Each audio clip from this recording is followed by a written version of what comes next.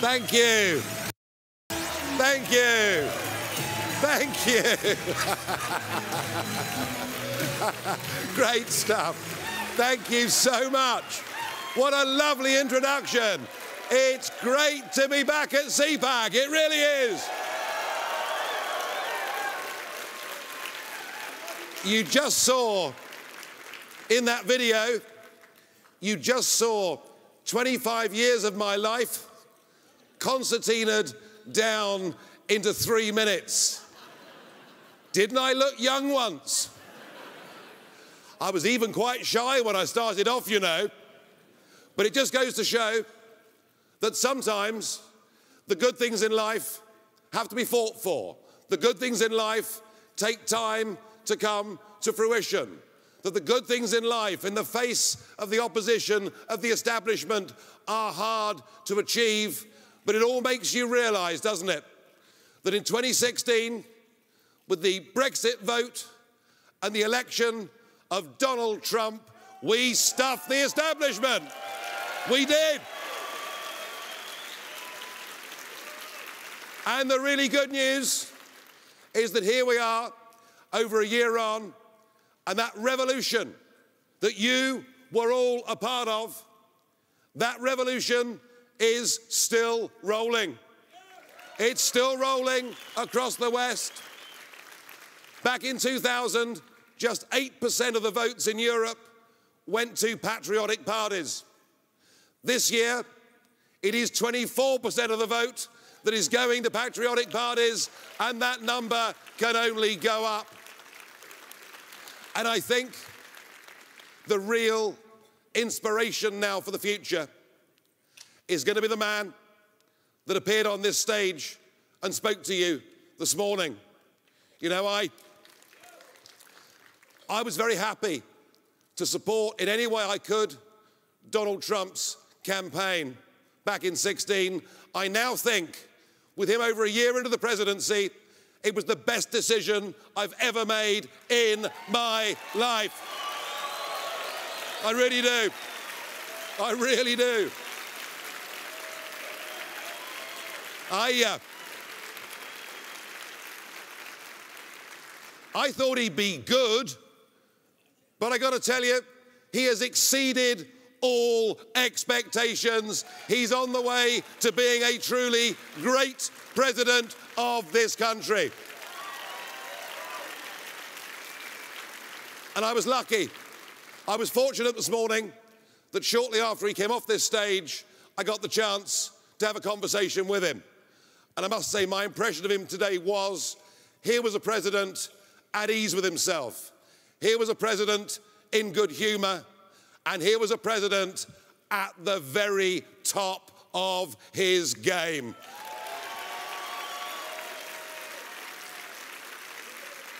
So there's plenty of good news out there, but we must not and we should not underestimate our enemies.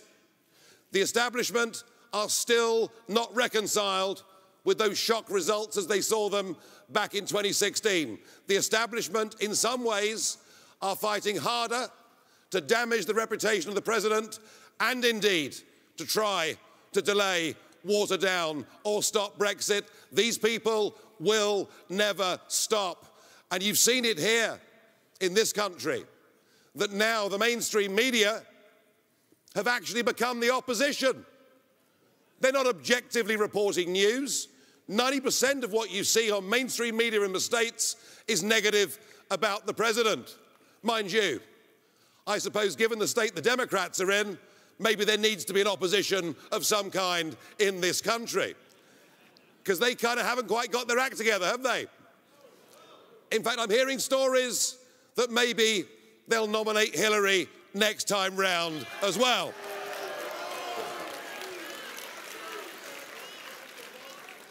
Don't boo, you should jolly well hope they do. He'll win by a lot more than last time, believe me. But it's reached a level where they themselves are now engaged in some of the most bizarre conspiracy theories. If you read centre-left broadsheet newspapers in this country and in the United Kingdom, you will be aware that I too am a person of interest to the FBI. I've read that actually I am at the centre of an international spider's web. I am the one person connecting Trump, Putin, and Julian Assange. I've been running memory sticks back and forth from the White House and the Kremlin to Assange. I mean, I have to tell you, I hadn't realised I was that important. I really hadn't. I'm told the next time I set foot on US soil, I'm going to be arrested, I'm going to be put in front of Mueller because of my Russian connections. Oh, and what is without doubt is that I've been funded by the Russians for my entire political career. Well, let me tell you, I've never been to Russia, I've never been to Moscow, I've never met a Russian operative or agent, I've never done business in Russia, I've never taken money from Russia. I may be guilty of drinking the odd Russian vodka. But I know from my own part in this story that the whole thing can be summed up by a simple term. It is just fake news, isn't it? It's fake news, and it's fake news to suggest that the president colluded with the Russians in his election campaign. He didn't, but you know what? When this is over, they still won't stop.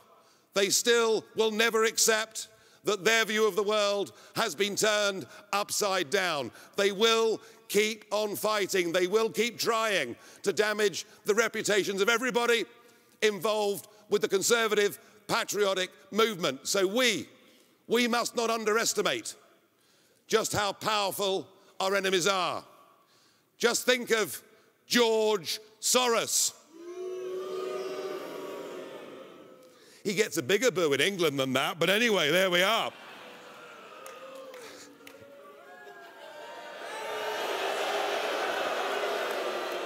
That's more like it.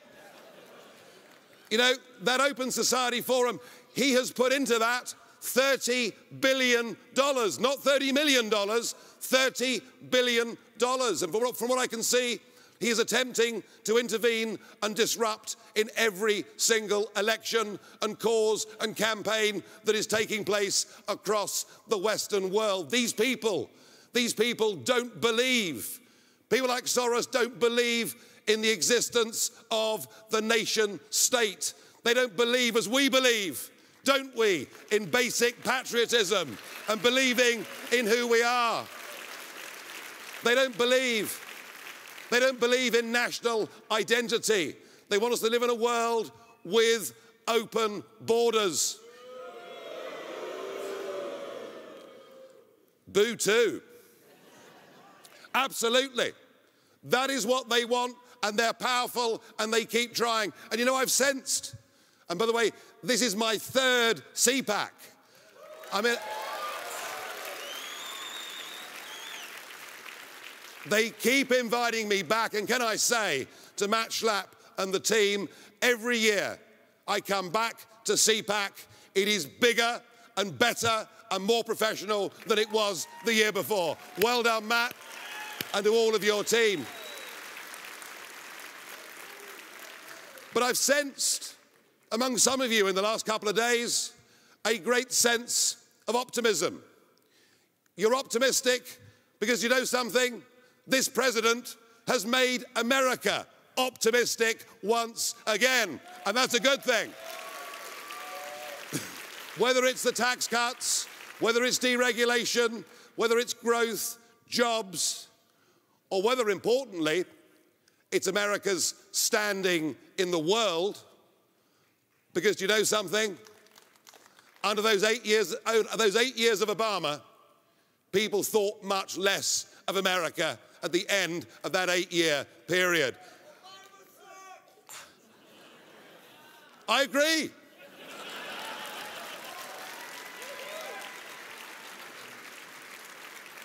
But right from that first speech he gave in Riyadh to the one that he gave in Davos, all of those that said he wasn't up to it, all of those that said he'd embarrass himself in America on the world stage have all been proved wrong, have they not? They all have been proved wrong. In fact, I felt he was so full of self-confidence that when he was walking around in Beijing, I thought he was about to put a bid in for the place. So,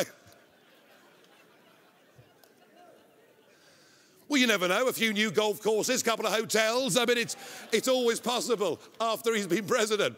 But the point is, a lot of you are feeling really happy, you're feeling really upbeat, and the mood music is, do you know what?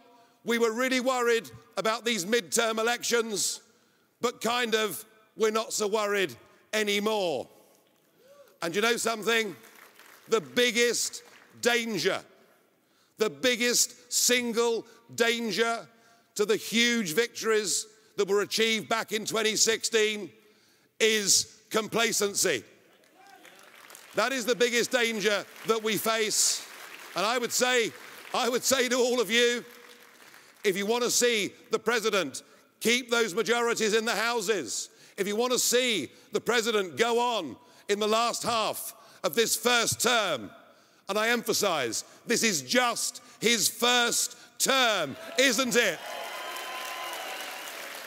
But if you want to see him in the right position, he's going to need every bit of help and support that you can possibly give him. He's going to need you to get your walking boots on once again and to get out there and deliver those leaflets and knock on those doors and guarantee him a great victory in November 18. So please, please go and help your president move on to even greater things.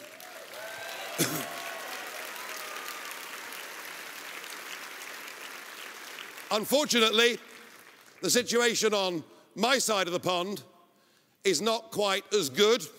It's not going quite as well as it is here. There is an attempt by that unholy trinity of big banks, big business, and big politics to stop Brexit from happening. We are due to leave the European Union on March the 29th next year. They're going to do all they can to frustrate the will of 17.4 million people. I am not saying that they will succeed, but they will certainly try. My gut feel at the moment is that we will just about get there. But we may not. We may not. And if they do, in the worst case scenario, overturn that result and insult the intelligence and the decency of the British people by making us have that vote again, then I tell you one thing, I will be straight back in the front line of that campaign.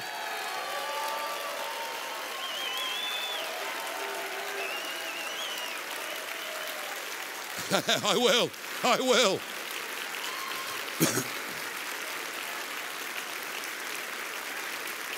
Do not underestimate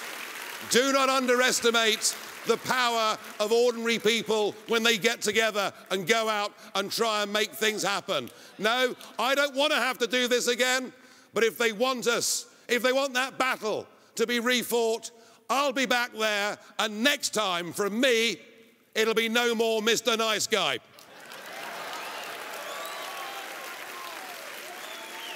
Let's hope it doesn't happen.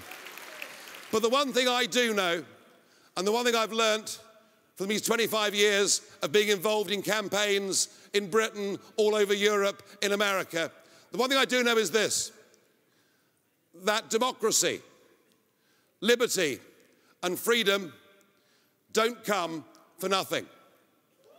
That unless you're prepared to fight and battle for those things constantly, that as soon as you stop peddling, the other side, the establishment, will hit back and try to take those things away. Ladies and gentlemen, we should be enormously proud, all of us, in the last couple of years, that we have managed to change the course of history. But what we now have to do,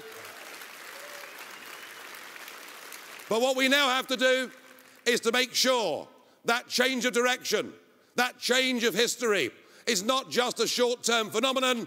We've got to keep fighting and keep working to make sure that our victory is permanent. That's what we've got to do.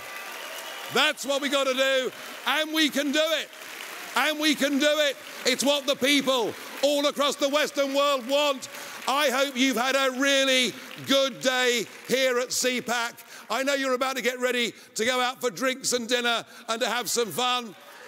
Well, I am, I got to tell you. But I want to say, on behalf of the guests, thank you, CPAC. I hope all of you have enjoyed today as much as I have, and I hope to come back and see you one day again. Thank you, thank you, thank you, thank you, thank you.